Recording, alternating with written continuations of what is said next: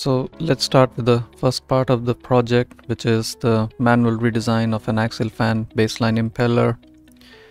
And these are the specifications for this baseline impeller, which is basically a propeller type axial fan. And from these specs we can see that the fan actually sits very close to the cordial line and well within the axial fan speed number limit. And so this means that using these specs it should be possible to design an axial fan with a high efficiency level. And in fact, using our meanline code Turbo Design Pre, it's very easy to enter the given specs, and then it quickly generates the meridional shape of the fan in less than a second. And then as you can see here, it also provides a detailed report including the estimated total to total and total to static efficiencies, as well as the required RVT star at the hub, midspan and the shroud, which is equivalent to the work coefficient and will be used for the 3D inverse design of the blade in the next slide. So this is the setup for the baseline impeller in our 3D inverse design software Turbo Design 1, and this axial chord distribution actually comes from the meanline code as we saw earlier.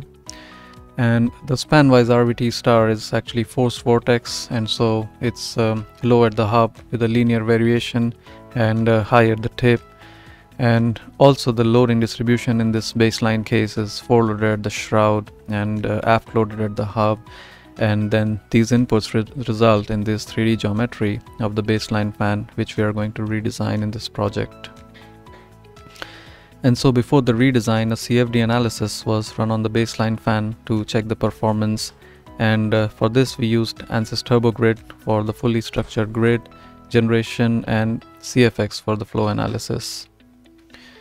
And then here are the different results for the baseline design. So first we have the Turbo Design 1 performance parameters, where we can see that the diffusion ratio is quite high, and also we have the CFD results here. And clearly both the total to total and total to static efficiency levels are much lower compared to the mainline code estimation, which was about 92% and 30% respectively. And so clearly there is a scope for improvement in the performance. And we looked at the blade loading on the baseline design, which was foreloaded at the hub and aft loaded at the foreloaded at the shroud, aft loaded at the hub. And we started doing a parametric study. For this we first kept the forced vortex distribution for the span-wise RV theta and essentially just changed the blade loading. So the first redesign we did was to change the blade loading to foreloaded at both the hub and the shroud.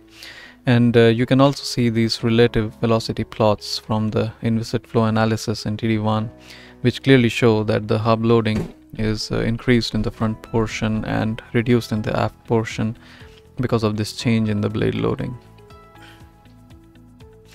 And by doing this, what we saw is a slight reduction in the diffusion and the profile loss, and a corresponding increase in the total to total efficiency and the pressure rise levels in the CFD results, but still very far from the target of 92% that we got from the meanline code.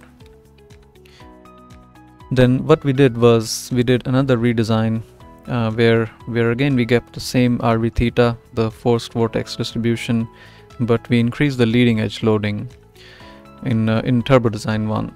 So by increasing this loading, you actually design with positive incidence. So if you design with zero loading, you actually get zero incidence, but if you're designing with positive loading, you get a positive incidence.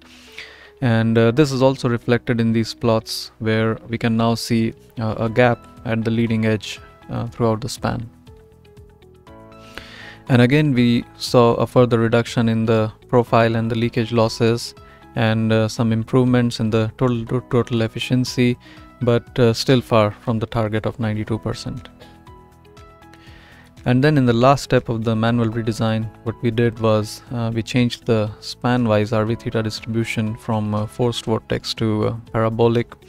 So what we did in redesign 3 was we kept the same loading as the redesign 2, but we just changed the span-wise RV theta to this parabolic distribution.